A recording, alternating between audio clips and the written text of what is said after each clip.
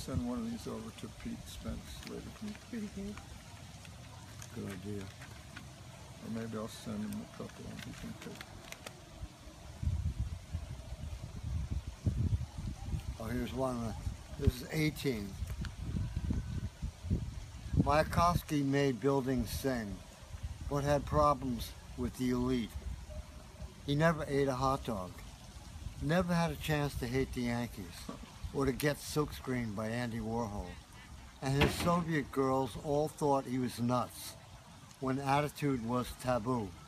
Yet he had them, one by one, out among the birch trees of summer after sausage and wine, while policy fell out with Cossacks and Chechens, like Yankees and Red Sox and fans. Such events I blame on parking lots. It isn't easy to be born Russian.